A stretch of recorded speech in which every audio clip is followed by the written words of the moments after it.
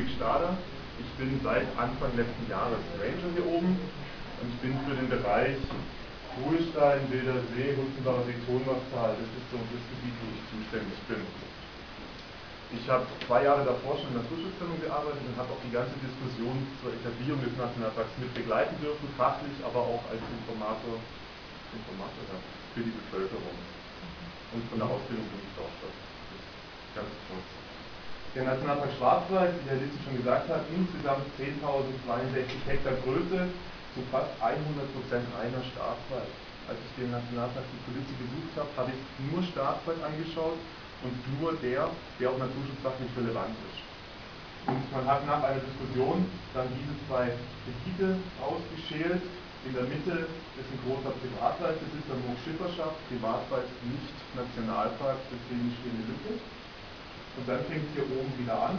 Und eine Besonderheit, die wir haben, Baden-Baden, große Stadt, hat in der Diskussion gesagt, sie möchten zum Nationalpark dazukommen. Das hat dann 450 Hektar zur Verfügung gestellt. Das heißt, wir haben 450 Hektar Kommunalwald und der gesamte Rest ist reiner Staatswald. Es gibt keinen Privatwald im Nationalpark. Wir befinden uns jetzt hier am Ruhestein. Man sieht immer diese schönen weißen Flecken. Alle Skisprungschanzen, Skihänge, Siedlungsflächen, jedes Schlitzkopfhotel wurden von vornherein ausgestanzt. Das ist nicht Nationalpark. Wenn Sie bauen wollen, müssen Sie sich mit den alten Behörden auseinandersetzen. Das ist für Sie einfacher, erspart uns aber auch Diskussionen, ganz klar.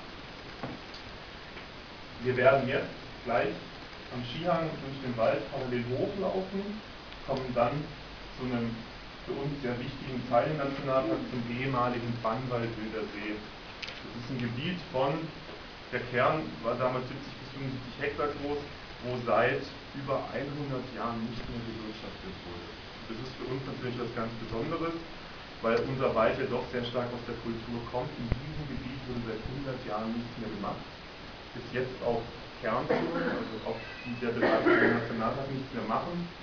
Und dort kann man ganz schön sehen, wie sich ein Nationalpark mit unserem Klima, mit unseren Gegebenheiten in bestimmten Teilen auch entwickeln könnte. Und deswegen werden wir da heute hochgehen und ich versuche den Nationalparkgedanken Ihnen anhand des Bannwalds näher zu bringen. Denn der Gedanke ist, einen großen Teil die Natur sich selbst zu überlassen.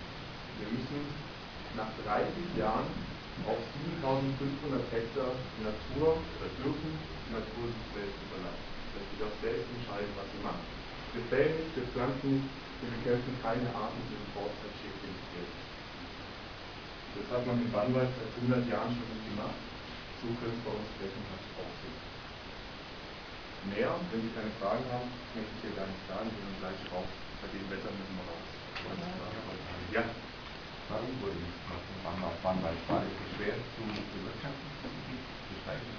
Also es ist ein Kar, also so eine Mulde, deshalb auch steil. Ich denke, es hat einfacher gemacht, dass man es aus der Nutzung nimmt, weil dort, man hat ja öfters, wenn man Bannwälder macht, geht man in Bereiche, wo es sich wirtschaftlich auch nicht so gar nicht lohnt. Trotzdem, was kam auf vor über 100 Jahren, das war Industrialisierung und so weiter, man hat versucht auch mal wieder einen Ruhepunkt zu finden. Also ich denke, es war eher dieser Erholungsaspekt. Gleichzeitig war es auch ein Kontrast zur Forstwirtschaft, wo die Wissenschaft lernen kann, was macht die Natur von allein, also eine Referenzfläche, wo auch wissenschaftlich von der FOA teilweise begleitet wird.